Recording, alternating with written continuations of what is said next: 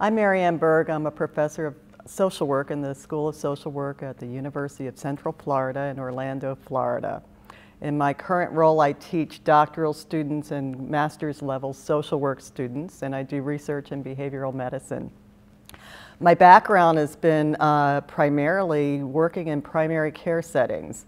And in my previous career, I spent about 15 years working in a family medicine department where we got to train students from all the health professions, including nursing, medicine, pharmacy, social work, psychology, physical therapy, in our outpatient clinics that were associated with our department.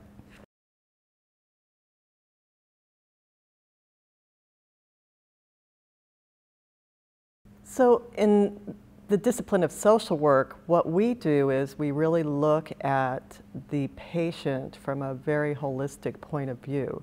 And we try to understand what a patient needs to help them stay as healthy as they can, what they need to actually access health care, what support they need to get their medicines, get insurance, and find healthcare for themselves, and also how to support themselves when they're going through healthcare crises.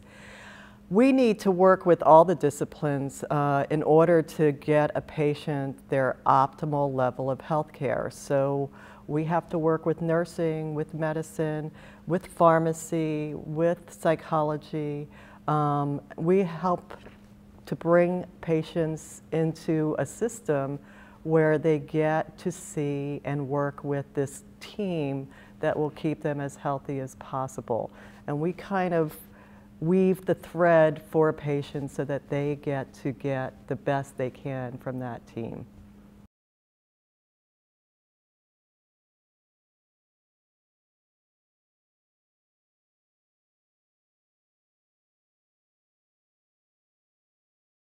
Most of my experience has been in a primary care setting.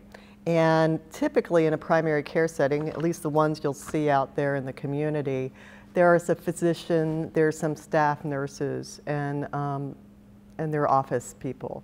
There are not the other professionals that are really necessary, I think, for keeping patients really healthy.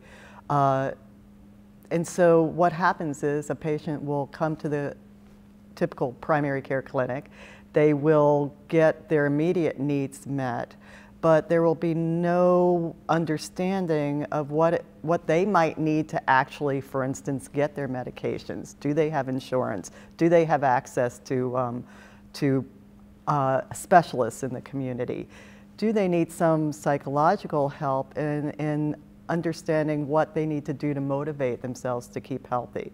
So if you don't get those things in place, if you don't have a team that helps pull all those pieces together, then patients may not do what the doctor asked them to do because they're not capable of it.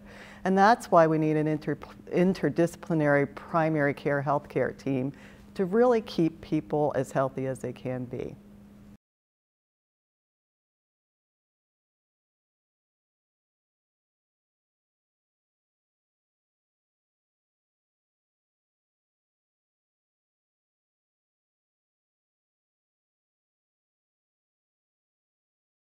In my education as a social worker, I was really lucky on my internships to have interprofessional collaboration. For example, I worked in a Veterans Administration psychiatric clinic, and every morning we would have a team care conference where all the different health professionals would come together to talk about the patients and where they were at and what their needs were.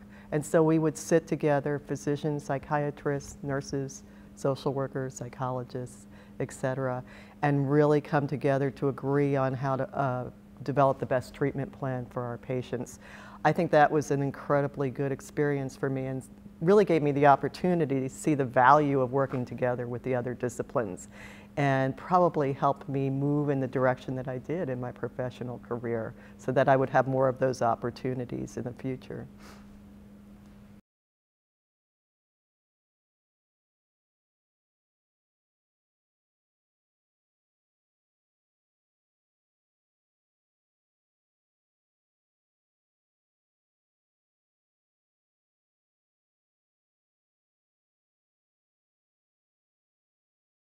One of the most important principles of healthcare that we believe in social work, and that I think is really important in working with an interprofessional team, is the belief that we have to work with a patient's strengths.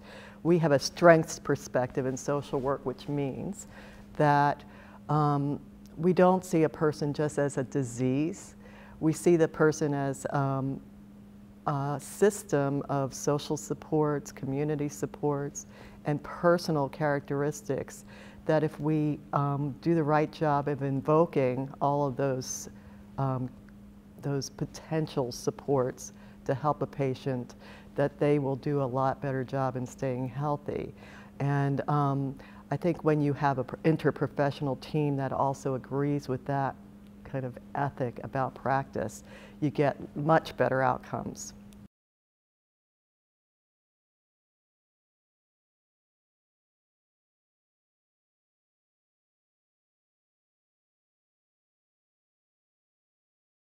I think it's really important that when you're working in an interprofessional team, that you really understand what the values and the competencies are of each of the professions and what lens they typically use when they're looking at a patient, when they're assessing a patient, and when they're thinking about how to treat a patient, because each profession brings a slightly different lens.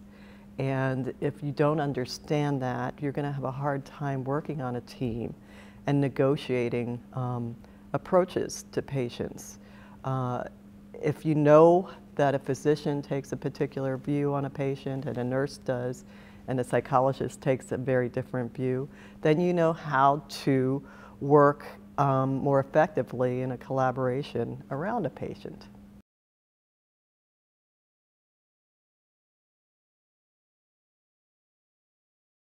I have a great story about how interprofessional healthcare can work. It's a bit of an extreme example, but I think it really shows how important it is to bring different things together to help patients. When I worked in the family medicine clinic, one of the staff nurses came to my office and said she had gotten some calls from a patient's family who lived out in the rural area near our health center. And they wanted us to help them get their daughter some health care. And they said it would require that we come see her at the home. So the staff nurse and I and one of my social work interns went out to this home in the country.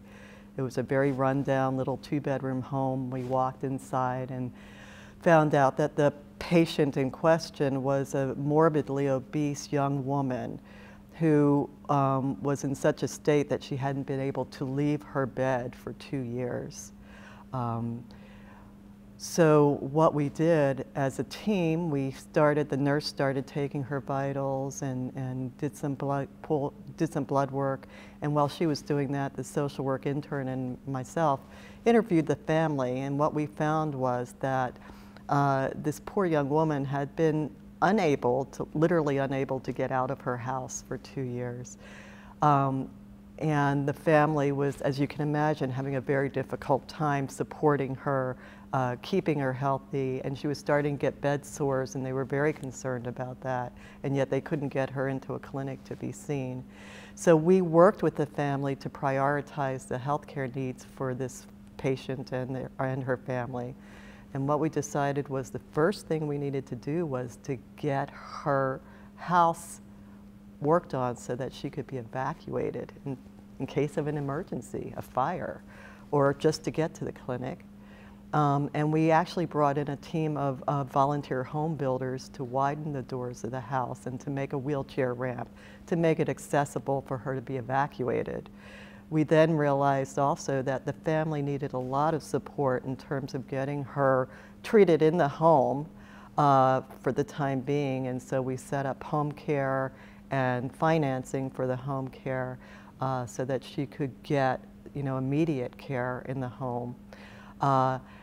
And then eventually we were able to get the paramedics in the community to volunteer to come and help get this woman into the hospital so she could get consultation with a gastric bypass surgeon and get some other of her healthcare needs taken care of.